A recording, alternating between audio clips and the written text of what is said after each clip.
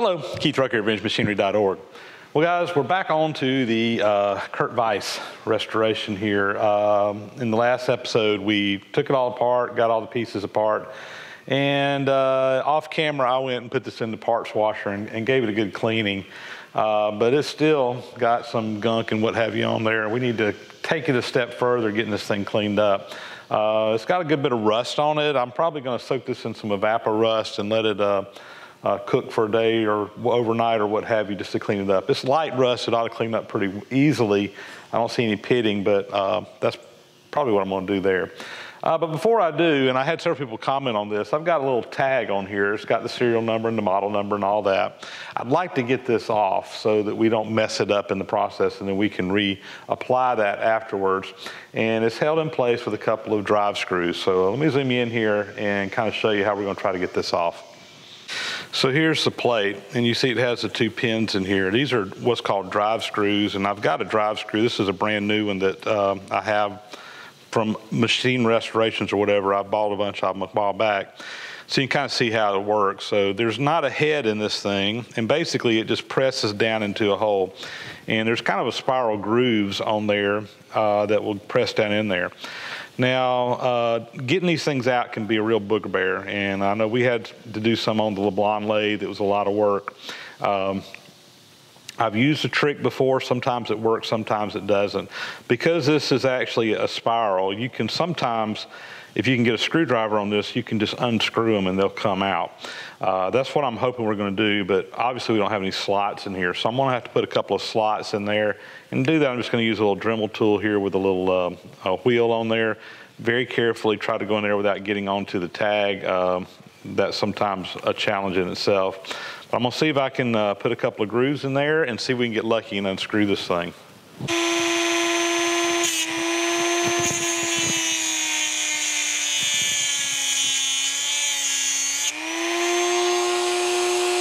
I didn't get a very good job of getting in the center. See if I can do better on this one.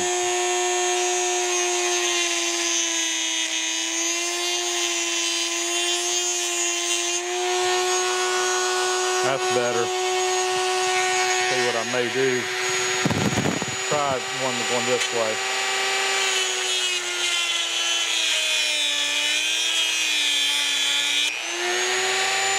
All right.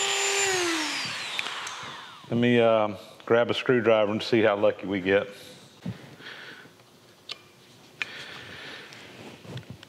Yeah. I don't think this is going to work.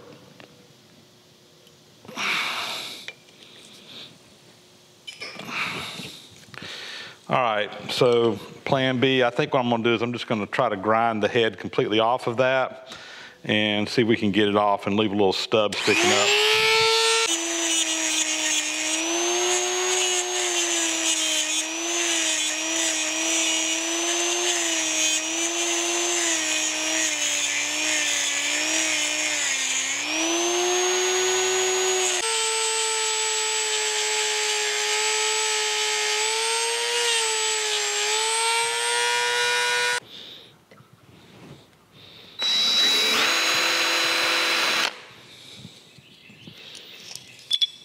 Here we go.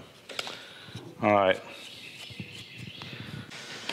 Well, guys, I carried the vise out here to the museum, and we're going to put this over in the bead blaster and get all the old paint and all the old gunk and everything off of this. I've got some machine surfaces on here that I want to protect, the top and the bottom primarily. So to protect those while I'm blasting it, I've just taken some duct tape and I've covered these up. And that should, you know, and I'll make sure I try to avoid blasting in those areas, but that should keep any damage from happening there. So again, on the top as well as on the bottom, it's all covered up. So we're gonna go put this in the blasting cabinet. I'll probably do it off camera. You really can't see much while I'm doing that. And I'll get you a close-up shot of this before and after. So there's a before shot. You can see all the duct tape on there to protect things. So, let me go out there and get to work. Well, there you go, guys. After the bead blaster, we got it all cleaned up. Got a good surface ready now, prepped pretty much for painting. I think I am going to go ahead and put this in evapor rust and let it get the rust off of it before we do, but it's cleaning up nice. All right, so we're back in the shop here at my house, and we got this. It's all cleaned up. I got my duct tape pulled off. Next thing we want to do is get this thing really cleaned up with all the rust, and I found that Evaporust really does a really good job on that. So that's what we're going to use. I need to submerge this whole vise in that. I've been looking for a container to use, and I found this. Of course, that's full of holes. But that's just the right size. So what I'm going to do is I'm just going to take just a plastic bag here, garbage can liner, and we'll put that down in there to create a watertight area for it. One thing I want to do is, in addition to the top, the bottom also has a good bit of rust on it.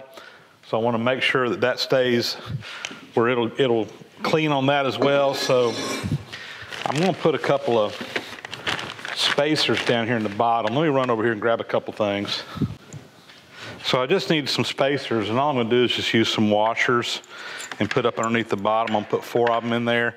And that right there will make sure that the Evaporust gets up underneath the bottom and this isn't just sitting right on the plastic. And with that, we should be able to just drop this down in there.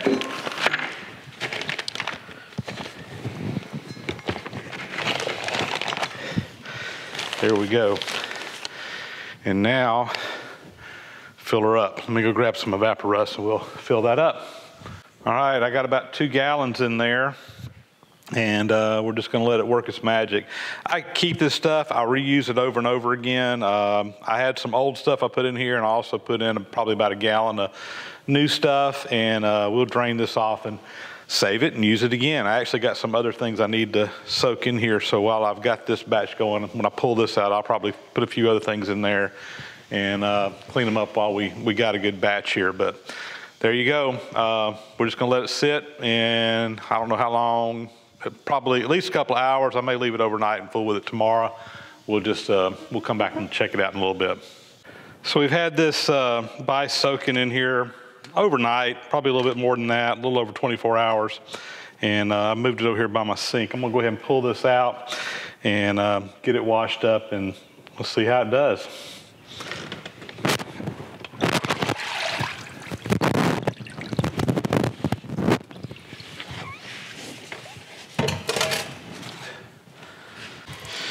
All right, I got a little Scotch-Brite pad here,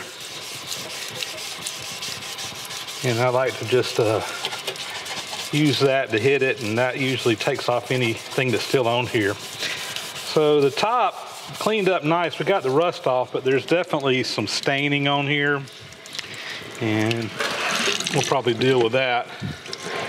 Bottom looks about the same. We got still a little staining on here where we had some rust, but for the most part, it cleaned up really, really nice. The rust is gone, but yeah, that staining isn't really, I mean, it's definitely etched the surface a little bit, but it's not really pitted per se. So we'll have to figure out what we're going to do about that. But all in all, cleaned up nice. All right, I'm gonna get this out and we'll get it back over there and get it prepped up, do some painting.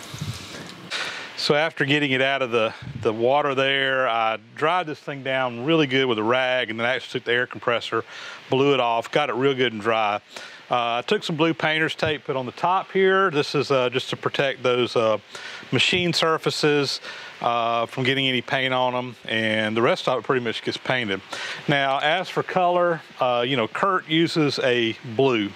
When I say blue, it's blue. In fact, I call it an obnoxious blue. And I didn't go to the trouble to try to perfect paint match this, the blue that they use. I went to Lowe's and I found the most obnoxious blue that I could find. This is a Rust-Oleum Sail Blue, number 7724, and a Rust-Oleum paint, and what we're going to use.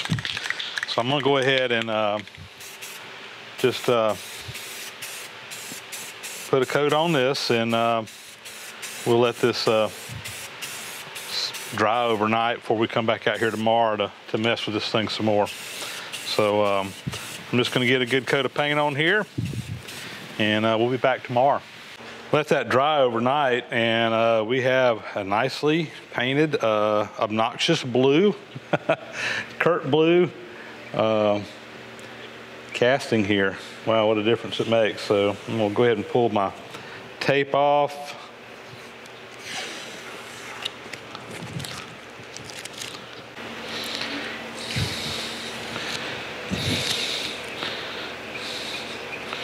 All right. It looks good.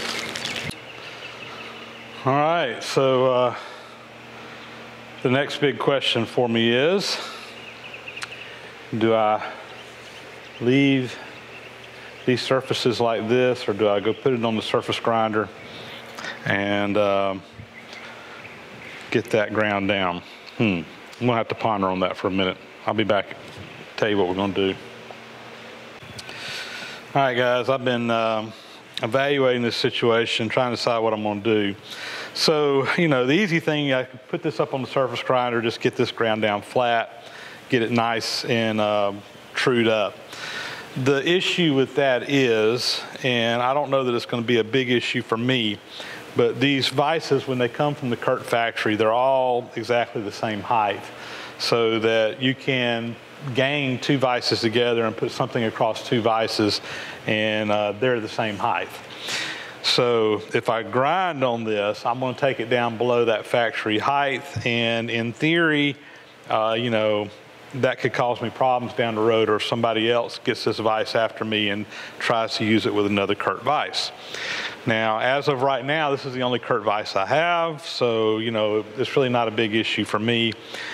And the next question is how much am I going to have to take off of this to clean it up? So I've got a test indicator just on a little surface gauge here, and I've been going along, you know, kind of looking at how deep these pits are in here. This side's not too bad. This side, I mean, it's, you know, this indicator is, the 0 and the 1 is a 1,000th, 10,000th. It actually measures to 50 millionths, which is probably a lot more accuracy than what I need for this one, but it was handy over there. But, you know, I'm running within 1,000th on this side. So I go over on this side, however, and let me re-zero that, get it close anyway. And, you know, we got some pitting over here that's approaching 2,000ths deep. So, you know, to clean this up, I'm probably going to have to take somewhere between 2 and 3,000ths of an inch off of it. I'm leaning toward doing that. You know, when you say these vices are the same height, even if I take 3 or even take 5,000ths off of it, for typical mill and machine work, you know, that's not going to be a problem even if I gang them vices together. And if I do get another Kurt vise, I'll probably restore it. Maybe I can take them down to the same height. I don't know. So I think what I'm going to do is we're going to go put it on the surface grinder, and we're going to grind this face in. Now, I did come in here beforehand, and I stoned both sides. I stoned this side and the bottom side. Now, some people say, well, what about the bottom? You're going to grind the bottom. I stoned the bottom. You know, yeah, we got a little bit of pitting in here too, but I'm not as worried about the bottom because it's a large surface area. It's going to be face down. You know, you just want to have a good surface area. And after stoning it, you know, there are no real high spots on here. So even if some of these little dark places are a little bit low, I don't think it's going to really matter in the grand scheme of things. So we're going to leave the bottom as it is, and we're going to take this down whatever it takes to clean it up. So let me go get my surface grinder set up, and let's do this. We've got the vise up here on the magnetic chuck now. I've deburred the chuck, stoned it, deburred the bottom of the vise, got everything good and flat. This is up on here. I've already touched off. I've swapped out wheels from the one I was using before. This is a real open grain coarse wheel, which should do good on this cast iron. One thing I'm trying new is I've got this Noga Cool Mist here. Just bought this for the surface grinder, and I've touched off. I'm just going to take probably about a half a thousand, and let's get her feeding in here and let her roll.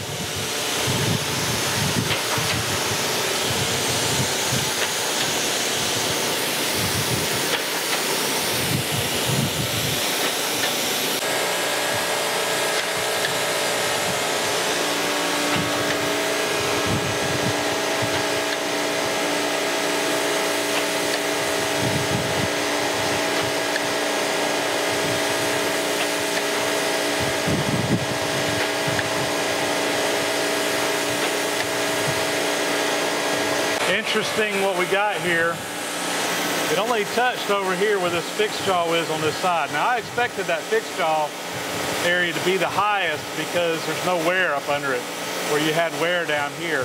But it didn't touch off on that side. So, I wasn't taking hardly any. It was maybe a couple of tenths off of this side. But makes me wonder how parallel this thing was when I left the factory. All right, I'm going to feed down 1,000, and we're going to take another pass here. Let me go the other way.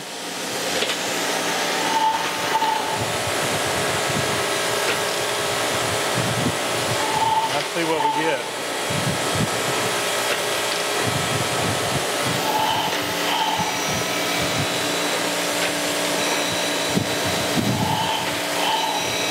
That's good. It's taken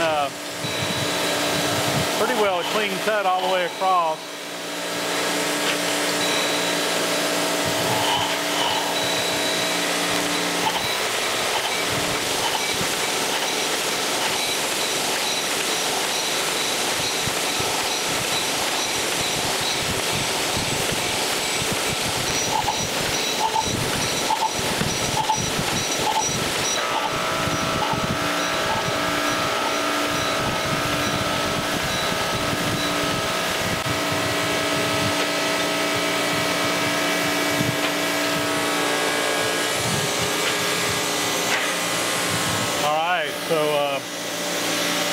Again, we've got a couple little voids in here. I expected that. We measured about 2,000 on the indicator. I've only really cut about 1,000 off of it. So I think what I'm going to do is I'm going to go ahead and downfeed another 1,000. And then we'll probably see where we're at and decide what we need to go from there.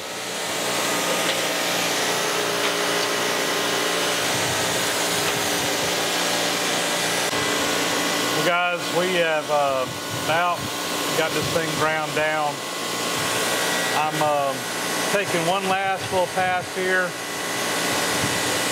I just put it in slow mode here, so I'm not taking near as much off, or it's not going as fast. And I'm hoping that's going to give me a little bit better finish on the final product. So we're going to let this run across and see what she'll do.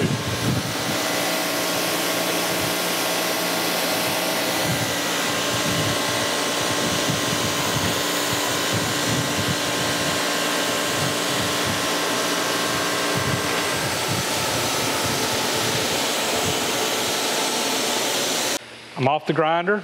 Everything looks really nice. I got a nice clean finish. We cleaned up all the rust marks and the pitting. I had to clean it. All in all, it took 5 thousandths to get it to clean up. And quite honestly, I can still see one little tiny speck in there, but it's not enough to. It even bothers me. But anyway, it took 5 thousandths to clean it up. The last pass was just about a tenth, and I put it on slow mode and got it cleaned up. Really looks nice. On my surface grinder, I'm seeing a little bit of a pattern in here, and I think that I need to spend some time adjusting the sleeve bearing that's in it to see if I can. I think it's got just a little bit of play. I was curious. I wanted to see if you could actually pick up a ripple in this. I can see the mark across it. I put it over on the surface plate, and I used my test indicator that measures down to 50 millionths, and quite honestly, I couldn't even I couldn't even see it moving even at 50 millionths. So I'm confident it's a nice flat surface. I'm sure at some point there is a little bit of a ripple in there, but like I said, I can't even measure it with a 50 thousandths indicator or 50 millionths indicator. So I'm pretty happy with how flat that is. So I think that this casting is pretty much ready. I'll tell you what, I still need to do one thing. I need to put the tag back on here. You know, that blue is not a bad match, actually. Tell you what, let's see about doing that real quick, and then we'll call this episode done.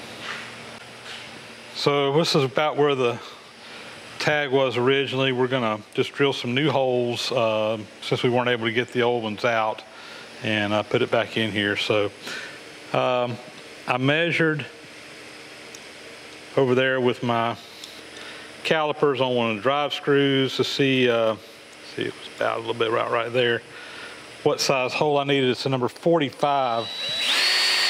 So I'm gonna get it started there. And I'm just gonna use a hand drill here to drill this.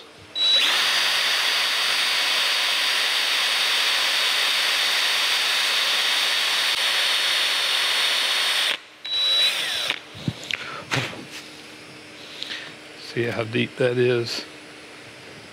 Yeah, I think that'll be plenty deep enough.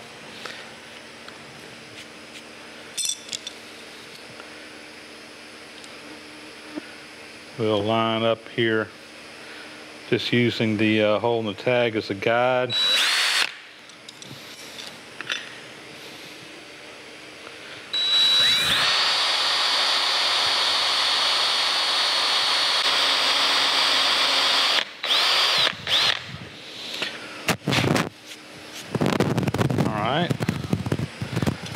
So my tag,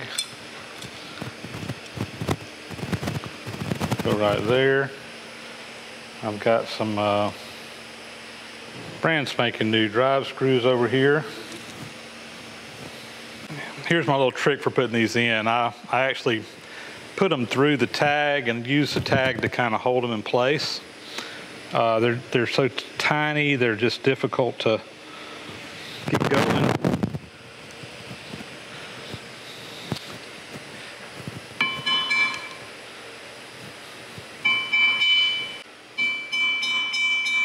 All right.